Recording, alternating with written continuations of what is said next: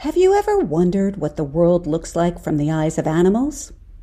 An Immense World, written and read by Pulitzer Prize-winning science journalist Ed Yong, takes us on a fascinating journey that will transform the way you see the world. Through every animal's unique sensory bubble, we learn what bees see in flowers, what songbirds hear in their tunes, and what dogs smell on the street. An Immense World is steeped with science, but suffused with magic. An Immense World by Ed Yong is available everywhere audiobooks are sold. This is Scientific American's 60-Second Science. I'm Ashley Papp. Mountain lions are now posing for their close-ups. Researchers based in the Greater Yellowstone National Park area have figured out a new way to identify these cats by using facial recognition. And this method is proving to be a better way to monitor these highly elusive creatures. Mountain lions are just really, really hard to directly observe. They're just so cryptic and secretive. And so we've had to find these non-invasive methods, they're often called, to get information about a mountain lion population.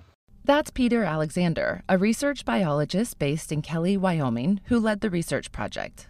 One tool that researchers like Alexander are using is a camera trap. The traps, which are about the size of a shoebox or even a coffee cup, are attached to something that's along the animal's regular path, like a tree that the puma has territorially scraped. When motion is detected, the trap gets triggered, resulting in a snapshot of the mountain lion as it strolls by. The cameras even have an infrared flash so that nighttime photos are captured without disturbing the animal. Researchers around the world use this type of tool to estimate population numbers and overall abundance of species. They comb through the images, sometimes using machine learning algorithms, and analyze them to identify individuals. But according to Alexander, there's a problem with this method when it comes to IDing mountain lions. Tigers, that's kind of the classic example of using cameras for individual identity because those stripes, they're like a fingerprint. And so a cougar, they do not have any of those really conspicuous stripes on their sides. That's because nearly all pumas around the world, with exceptions of distinguishing things like scars, have light, sandy-colored fur down their sides. The scientific name for a mountain lion, Puma concolor, literally translates to one color. This lack of unique coloration on the sides of their bodies means that researchers like Alexander can't usually tell if one puma crosses a camera trap 5 times or if 5 individual animals pass by. However, it's a different story when it comes to their facial markings. They're kind of a showstopper.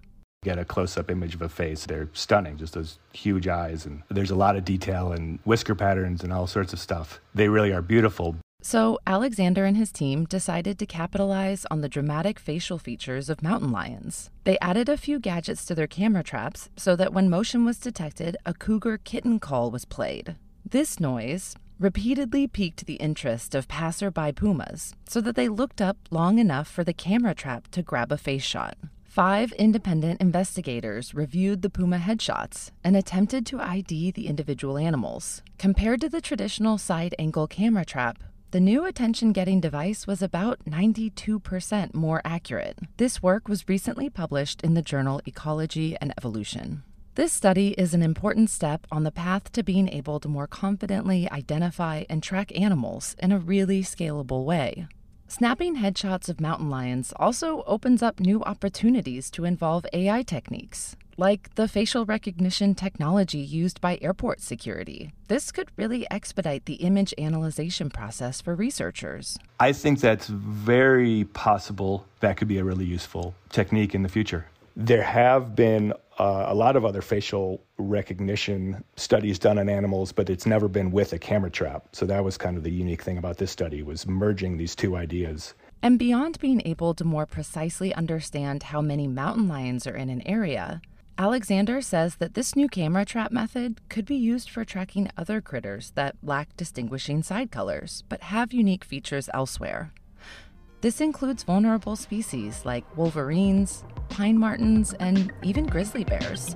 That's worth saying cheese for the camera, don't you think? Thanks for listening. For Scientific American's 60-Second Science, I'm Ashley Papp.